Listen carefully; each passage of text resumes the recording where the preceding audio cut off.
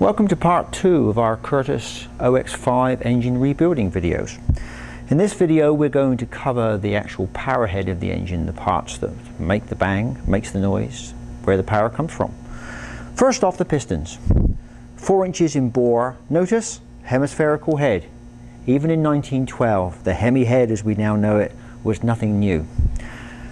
Conventional connecting rod, big end, and these connecting rods are paired on the crankshaft, so there's one with its buddy alongside of it. The cylinders on the OX-5 engine are individual, 8 of them of course, as it's a V8. The cylinders are cast from one piece, and on the outside of the cylinder is brazed a monometal water jacket. This is the water inlet for the water jacket. This is the water outlet on the top of the cylinder. This is the only part of the water cooling of the engine is actually the cylinders themselves. Over here we have a rig set up where we are testing the actual water jackets of these cylinders. We're testing them to 10 pounds a square inch to make sure there's no porosity in any of the water jackets, so as when we actually start the engine up we don't have water and antifreeze dribbling all over the airframe. I'm going to show you this testing process now.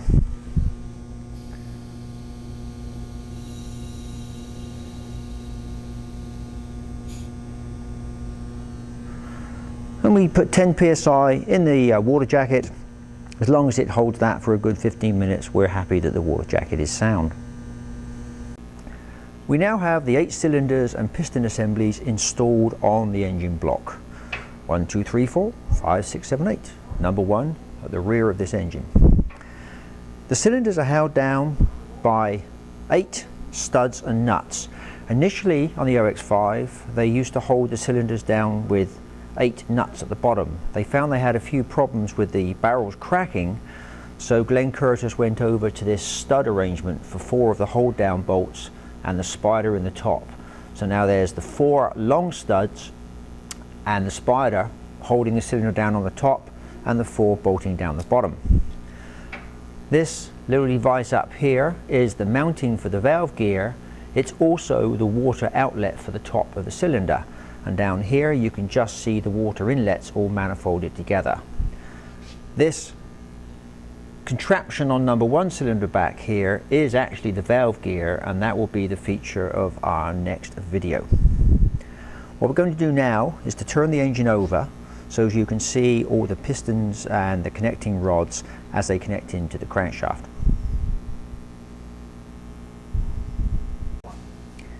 Now we've turned the engine over in our stand and you can see the crankshaft and the connecting rods.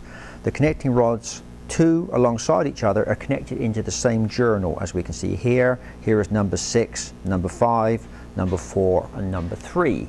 I'm now going to turn the engine over so you can see 8 and 7 and 1 and 2.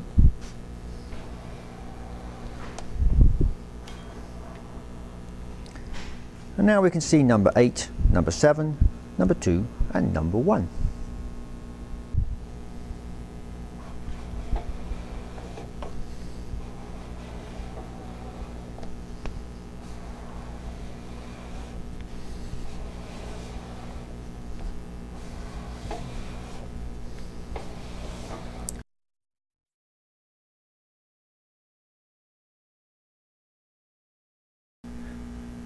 Welcome to part 3 of our series of videos of rebuilding the Curtis OX-5 engine.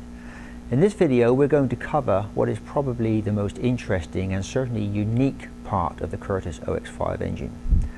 Glenn Curtis wanted his engine to have a hemispherical head and overhead valves, which was kind of state-of-the-art for 1914. So he had to come up with an interesting valve gear arrangement to be able to operate the valves on the individual cylinders.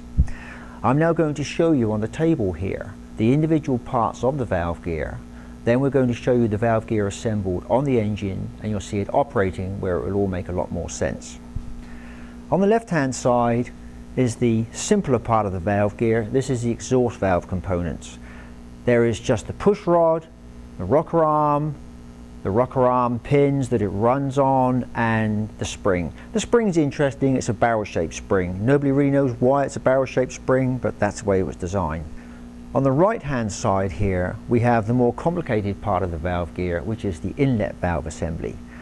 This consists of this H mechanism here, the pins that it runs on, the very lightweight inlet valve spring, the main heavy spring which is actually used to pull the inlet valve open. So the inlet valve system actually has two springs. Again, it will make a lot more sense when you see it operating in a minute. This yoke assembly you see here and this bar is part of the Miller modifications to the OX-5 valve gear. A chap called Leslie Miller came out with a much better valve gear system for the OX-5, which increases the RPM by about 1 to 200. That doesn't sound much, but bear in mind this engine only runs at 1400 RPM, so that meant quite a bit more power. Blue Swallow Aircraft are actually rebuilding this Miller valve gear, so as operators of the OX-5 engine out there now will be able to have the benefit of this modified gear that was designed in the 1920s. Now we're going to go over to the engine and we're going to show you the valve gear working. This is the interesting part.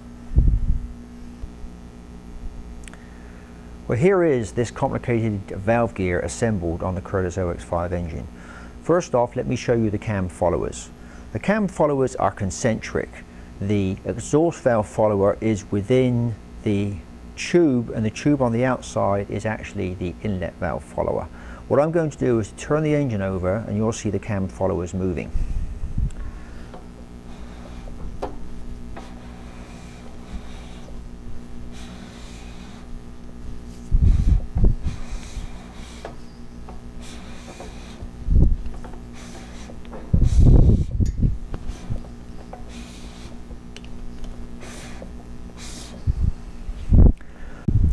As I said earlier, people often affectionately refer to the OX-5 valve gear as a bunch of mouse traps.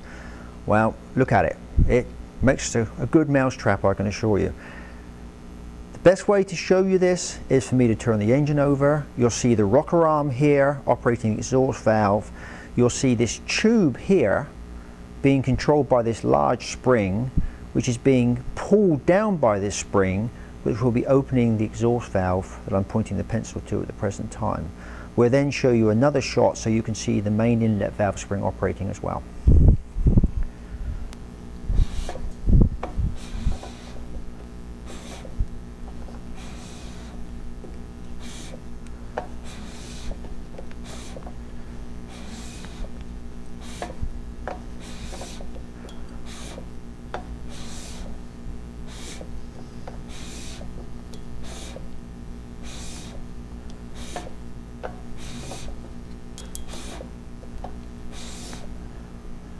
Now I'm going to show you the inlet valve operating.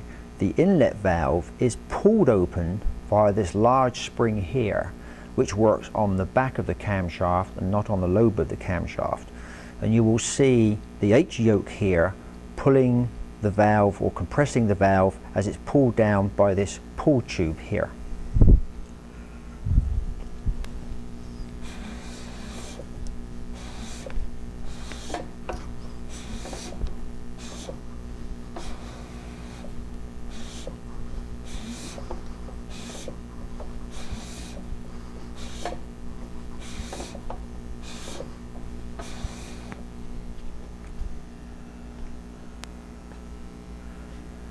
We're now going to move the camera around and we're actually going to show you the main inlet valve spring so you can see this operating on the follower.